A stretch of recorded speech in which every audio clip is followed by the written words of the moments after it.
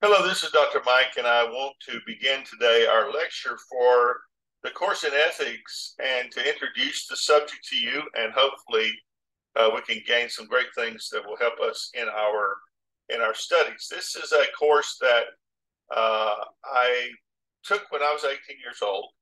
My minor was in philosophy and religion. My major was psychology. And to be quite honest with you, as a young person, I did not get a whole lot out of it.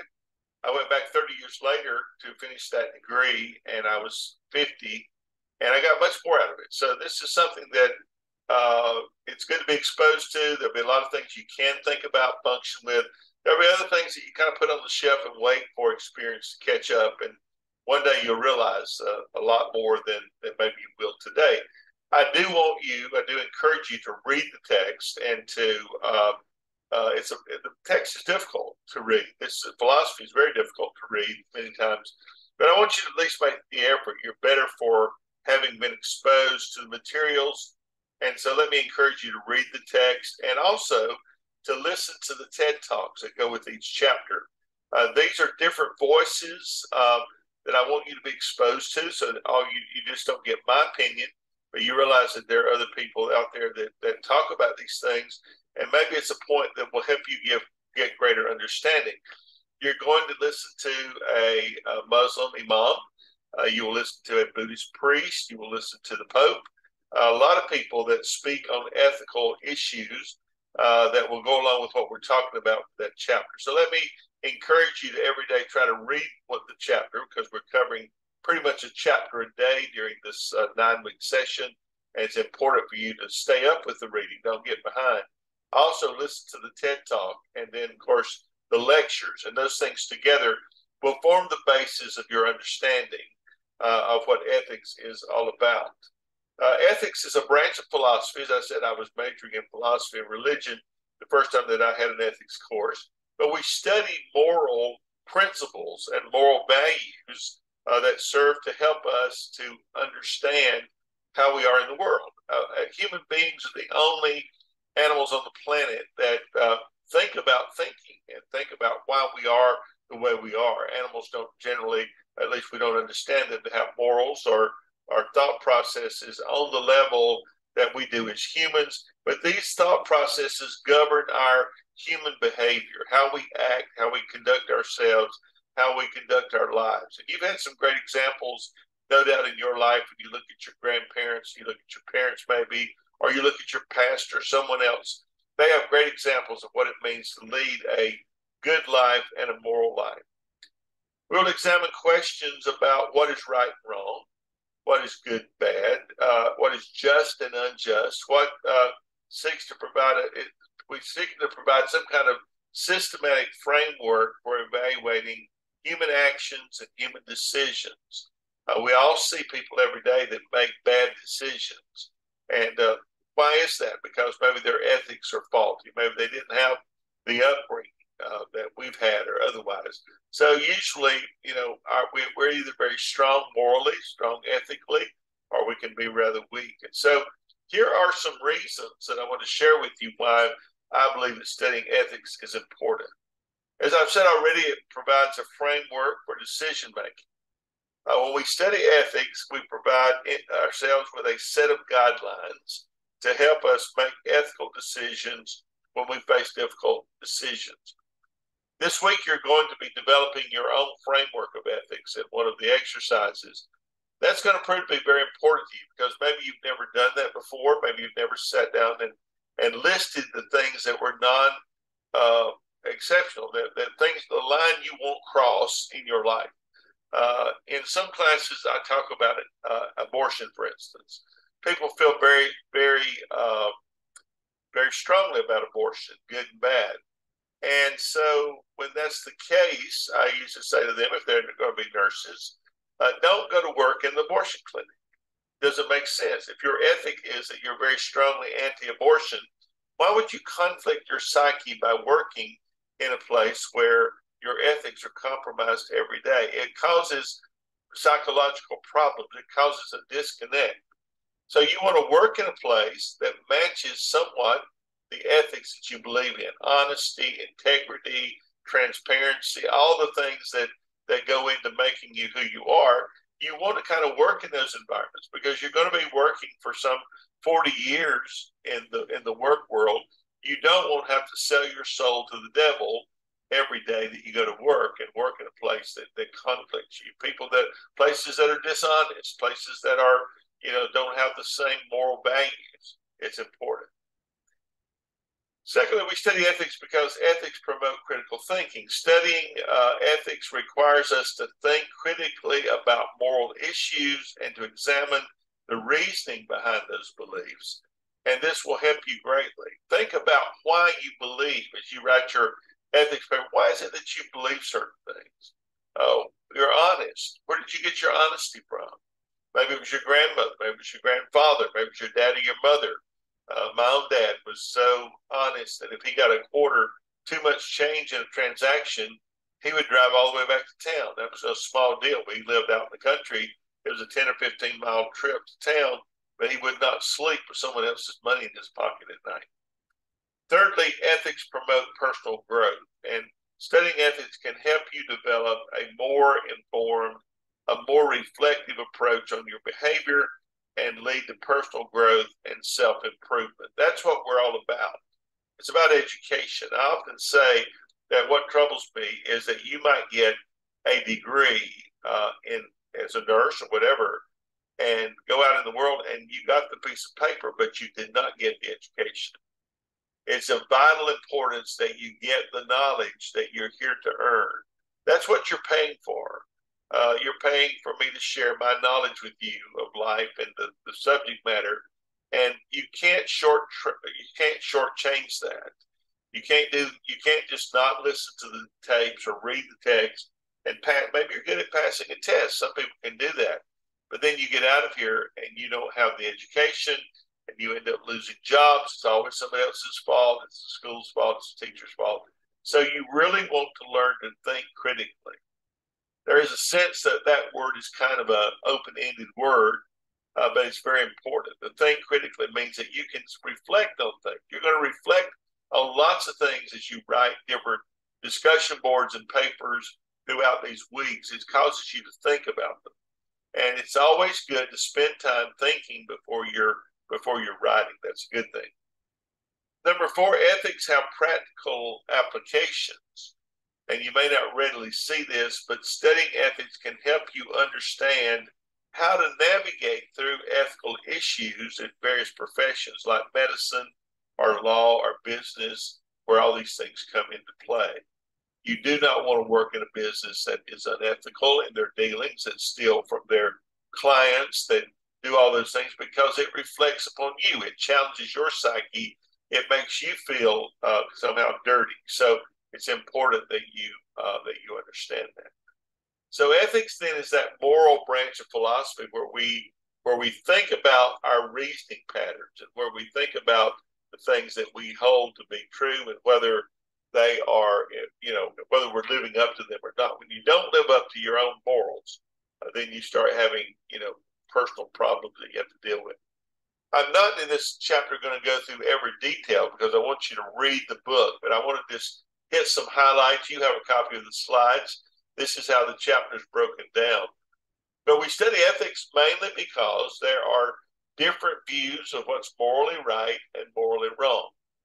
These things are not always easy to judge. It's not hard. It's not easy to say, well, this is always right, always wrong, because there is some sense in which that is subjective. There are things that you might hold to be wrong for you that I would not, believe the same thing. A great example of that would be drinking alcohol. I was a Baptist pastor for 20 years. Baptists are traditionally teetotalers. They don't drink alcohol and take a very dim view of alcohol. I don't drink myself, but I don't press my values onto someone else because as long as you do it in moderation, I think moderation is the issue, not indulgence, not becoming an alcoholic, not paying your bills, all the things that kind of go along with being an alcoholic, but you can drink socially or whatever as long as you're very careful. The one thing I've learned from the Buddhists that I really appreciate is called the middle way, the moderation. You should not be on the extremes for anything. It includes eating. Eating was listed as a cardinal sin. And I think we're all probably guilty of that. It's just as much as alcohol, smoking, anything else we can do to our bodies, we're killing ourselves. My aunt calls it digging our grave with our mouth. There's a lot to be said for that. But, in moderation, food's a wonderful thing in moderation. Alcohol could be a decent thing in moderation. So we're looking at this set of values and principles that we hold as individuals or as groups. And this is a branch of philosophy called moral philosophy. And we ask philosophical questions about a lot of different things. You can do it about artwork and even. But normative ethics, we talk about what is good, what is just, what is right. And then in meta ethics, we talk about questions of the nature of ethics and how different these things come about. So when we talk about ethical evaluation, ethical terms, there are a lot of different terms that we need to think about. They're important. We're exploring moral principles and values that underlie human behavior. Other types of evaluation include, factual evaluation, determining the facts of a situation are important, and then aesthetic evaluation, examining the beauty or the artistic value of something. These are all part of what we think of when we think of ethics. And so we're going to do that. There are some important ethical terms that will be helpful to you. The idea of right and wrong. Is it everything? Is there black and white in that? Or do we have a lot of gray area? That probably will be determined by a lot of things in your life, but there are some things we have a lot of gray area between what's right, what's wrong. Things that are good and bad. Are obligatory. We're obligated to do them, or it's permissible for us to do them. Let me give you an example of that as a pastor. I'm not sure what kind of background you might come from, but where I come from in South Carolina, a pastor walks a very tightrope as far as his example and his testimony in the community. If you were to see me coming out of a liquor store one day as your pastor, the first thing that came to your mind wouldn't be, well, maybe you went in to talk to that person about coming to church. It would be that they're buying alcohol. Of course, as I told you, my church doesn't allow drinking, so it'd be a scandal. I'd probably lose my job over something like that. It would be permissible for me to drink. There's nothing obligatory about my stand, but it's just a matter of testimony that it doesn't look good for me as a pastor of a Baptist church. So you can apply that in your own world, to your own set of values or whatever. There are things you ought to do, things you ought not to do. Those are all technical, ethical terms that we think about. We use those when we reason or we debate with someone about views or things that we talk about. I don't know if you've ever had a coworker where you get in the process of debating or discussing something that you disagree with, and it's always, well, I feel this, I feel that, I feel this. It's not easy to come to a conclusion about that. You have to have some facts and some things to go along with it that will help. So we talk about moral values, that is, principles or standards that are considered to be morally right or morally wrong. We talk about ethical principles, that is, fundamental rules that guide us in ethical behavior. We talk about rights, those are legal or moral entitlements that we have. And then we talk about duties, those are obligations that we have, things that we ought to do. We have a duty to pay our taxes. That is our obligation. We have a duty to take care of our children, take care of our family. And so these are all things that we reason when we think about. Many of you are going to school for that purpose. You are going to school to be able to take care of your children, give your family a better life, to pay your bills, maybe to have a new house or whatever it is. Those are all obligations. You're working for that. You can't lay things down and expect someone else to do that for you. That's about reasoning. Ethics and reasoning are closely related. Any ethical reasoning involves the use of rational thinking to evaluate moral issues. So when you're confronted with something morally, you go through this process of seeing how rational it is. And these important ethical theories will include a lot of different things that you'll look at as you look through this chapter. One of those is called deontology. It's an ethical theory that emphasizes the importance of following moral rules and duties regardless of their consequences. Do right if the stars fall. You cannot do wrong and be successful, because you'll be caught up in things that carry you along. A lot of our young people do that. They get in with the wrong crowd. They get carried along with things that are not right, and they end up paying a very high price for that. And so when we think about that, the importance of following the rules and duties, moral rules and duties, then we don't have to pay for it in the end. There's an interesting verse in the Bible that says, whatever a man sows, that he will also reap. So you realize that you're sowing in your life, and you're going to reap some bad things if you're doing things that don't match your own morals. That's what I'm trying to say. There's another term in the chapter you look at called utilitarianism. That basically is a theory that says the importance of maximizing overall happiness and well-being. In politics, it means to do the most good for the most people, basically. So that's why most moral guidelines are set up in order to do the most good for as many people in the society as you can. For instance, if you are, we have a law that you shouldn't kill. We start with the Ten Commandments. Look at those Ten Commandments. The basis of our law in the West is those Ten Commandments. You shouldn't kill. You shouldn't steal. Those are general for everybody. It is wrong to kill another human being. We can't be happy living in a lawless society. Look at what's going on in the last few years in our society with all the killings and the police issues that we've had. How does that make you feel when you go out at night, especially if you are a minority? You feel somehow apprehensive, or it's dangerous, or that you don't want to be put in situations where you might be in danger. A utilitarian approach would be, we need to make as many people feel safe as we possibly can. Then there are virtue ethics. Virtue ethics are an ethical theory that emphasizes the importance of developing virtuous character traits such as courage or honesty or comparison. In week 2, you're going to be writing about virtues, where they come from. Those are things you want to develop in your children. You want them to be honest. You want them to be obedient. If you don't teach virtues to your children, then they grow up to be lawless and running the streets, in prison, and probably going to be dead before they're too old, because we failed to teach them virtues and things that help them function in society. Then there are care ethics, that an ethical theory that emphasizes the importance of caring for others and maintaining relationships. We are a relationship-oriented people. We don't function well as loners, even though there's some in our society who are. But look at what they get into. They get into things out on the periphery somewhere. They come in and shoot the place up, shoot up a school, shoot up a Walmart, whatever. Many of those people are without any kind of human contact. So in care ethics, we worry about taking care of other people. And I'm sure that we could all recite stories of people that we've taken care of. I mean, I cared for my mother for 13 years with Alzheimer's. It may be a neighbor. It might be someone else in the family. So that's really important. So in conclusion, what I want you to note is that ethics can be taught.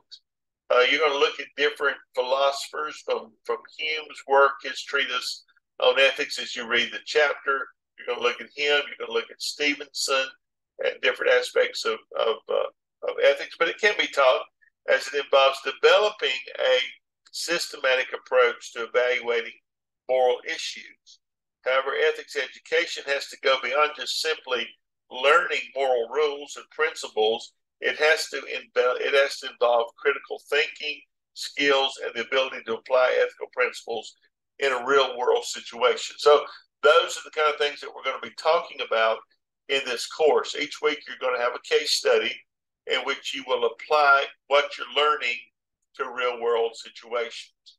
And how do you do that? So you'll reason your way through that to understand that ethical reasoning has a great deal to do with our lives and our well-being and how we function. And then how do we apply that? It's got to be more than just a textbook and a set of rules. So hopefully this will be a course you will find interesting. I'm always available for questions. I'm available for comments. I can set up a Zoom call and we can discuss it further. But I hope you will get involved in the course. The more you get involved, the more that you will gain from what we're talking about.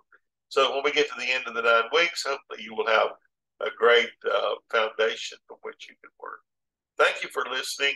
And as you read your text today, listen to the TED Talks, begin to work on your exercises. If you have any issues, please let me know how I can be of help to you. Thank you.